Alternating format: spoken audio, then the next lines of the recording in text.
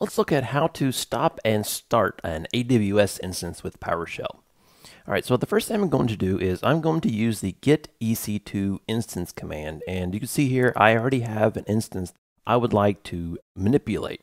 So first off, let me go ahead and just run get EC2Instance, and this will put the instance object inside of that instance variable.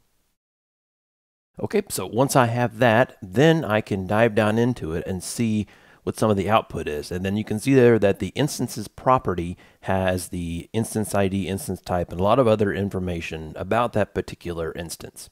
One way to start an EC2 instance that's already stopped is to pass the instance ID to the instance ID parameter on the Start-EC2Instance command. So I need to get the instance ID by itself.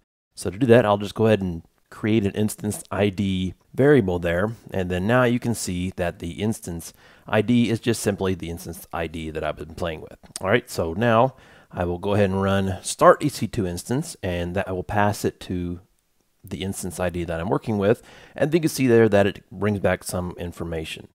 So now I'd like to check and see what the status is. But as you noticed, it's not giving me anything back. There's a get EC2 instance status is supposed to get the status of the current instance. It's supposed to be if it's stopped, if it's started, and that sort of thing. But if I just wait for a minute, there, now you notice that it did actually come back. So now we get some information about the instance status. However, looking down through the output there, I can't really tell you what state it is. I see some information, but I don't see what state it's talking about. However, now notice that we do see a instance state property there. We can narrow that down by just looking at that instance state, and now you can see that the name is running, so that means my instance is running. So great, we've got the instance started. So now let's go ahead and stop it. One way we can stop an EC2 instance by using the Stop-EC2Instance command. We can do that by just passing the instance ID like we did up there, but we can also use the pipeline. So notice here that I have instance and I'm passing it to Stop-EC2Instance, and it essentially does the same thing. I'm just using the pipeline.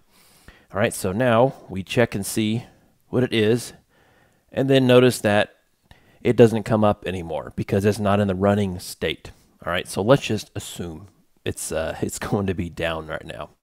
All right, so now that we've started one and stopped one, let's do a bunch of them at once.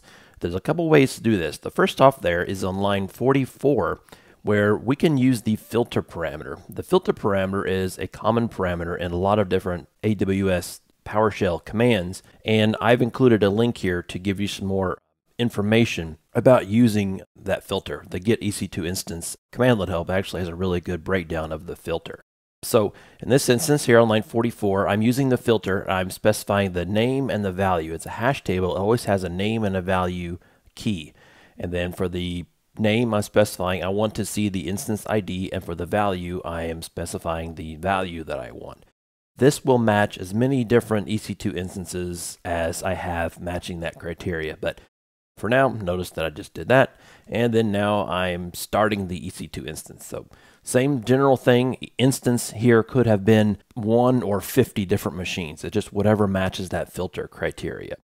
All right, so now that you have seen how we can do multiple ones with the filter, I can also do multiples with the pipeline as well. So on 47 to 48, I can simply run get EC2Instance and pipe everything to Start-EC2Instance or everything to Stop-EC2Instance, and it will essentially start or stop all the EC2 instances that I have. That's another good way to do it, which is the pipeline. All right, so next up is that waiting thing. I put a section here to dive into how we can figure out the state better, because previously we had to just keep running that get EC2 instance status over and over again. In an automation script, this isn't going to be interactive. You need a way to do this automatically. So to do that, you're going to use the get EC2 instance status, pass it the instance ID that I have, and then I'm going to look at instance state. So like before, we see that it is running. However, we need a flag, just a simple string to say up or down, running or not. So we can drill down into this, and then now you can see that that name, that code is removed, but now we have a value of running. And finally, get down farther, now we just have a single string of running. So now we have a single label to indicate if it's going to be stopped or running. Okay, so now let me just make sure that all of my instances are stopped. So notice that I had 2 there. It's going to go through and stop all of the instances that I currently have in my AWS account. Our next step here on line 68 is we kind of need to fix that issue that I call it, where get EC2 instance status doesn't work for stopped instances. It really needs to work for instances in the stop state and in the running state, or any state for that matter. To force get EC2 instance to include all of the instances, we just use the include all instance parameter and pass it a value of a Boolean true. So when I do this, now you can see it returned both of my EC2 instances that I have, regardless of the state. They were both stopped because I stopped them on line 64. So now that is returning all of them. So now that we've got a piece of code that can return the status of all of our EC2 instances, let's now create some code to automatically check for that. So what I've done here, starting on line 72, I have a desired state. Right now the desired state is running, so I want to know when a particular instance is running.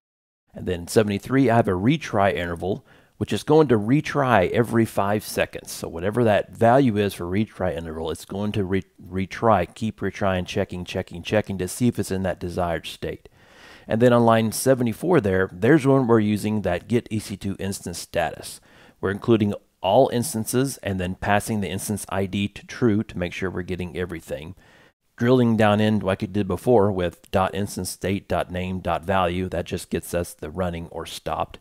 And then I'm saying if it's not equal to the desired state, then go down into 75, do the write host and the start sleep. This is going to keep running and running and running while it is not equal to my desired state. And then on line 76, that's an important one, that start sleep, because if you don't have a delay in here in this while loop, it will continue as fast as PowerShell can possibly do it, which would not be a good idea for you or for AWS. You'll probably get a nice email saying, what are you doing hitting our API so much? But anyway, so let's try that. So now let's see what the status is. So everything right now should be stopped. Okay, so right now I want the desired state is running. So I will go ahead and run this piece of code.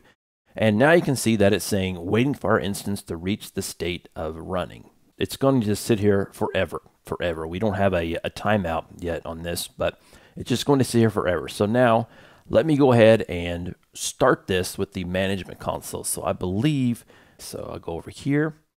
And now you can see I have my instance IDs here. So let's go ahead and just start this one from the console.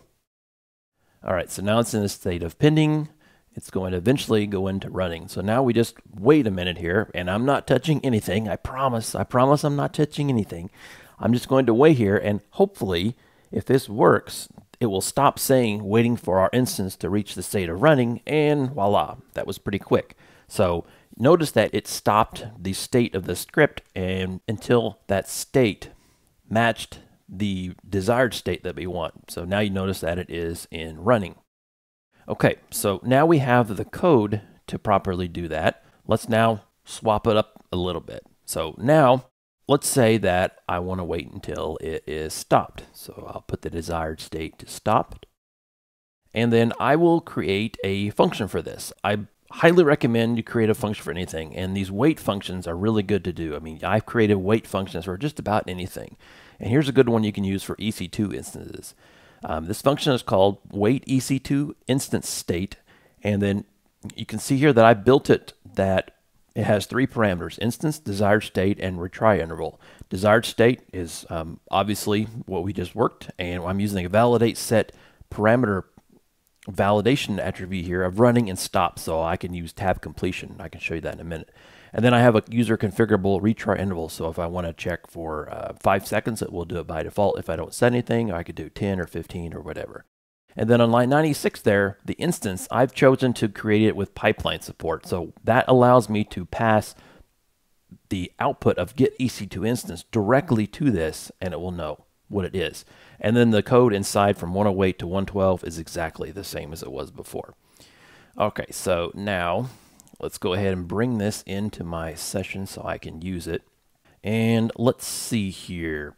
Get EC2 instance. Let's see here. We're going to use this one. So right now it is running. So let's just go ahead and grab just this one for now. Instance ID. Okay, that instance ID, I'm saying the desired state is running. However, since I have that validate set in there, I could say running. Let me go down here and show you. I could say wait EC2 instance desired state running or stop. See, I have the option here, which is really nice. I have that option. So now it is currently running. So let's just see what happens when I say the desired state is running. If everything is working out well, it should just automatically release access back to the console. And there it does. And we got some verbose output because it did run get EC2 instance status, and it bragged back to the console. All right, so let's go ahead and stop this. All right, it's in a state of stopping. So now, since it's not in that desired state of running, it's just going to just try and try and try and try until it's over. You may want to set a timeout for this. That would be a good PowerShell practice for you to set a timeout for this to see. So this doesn't last forever. But I think this is a really good example of creating that, that function. We'll just wait and wait and wait until it's actually started. So that's a really good way to create that PowerShell function from it. So that has been how to start and stop EC2 instances with PowerShell. Thanks.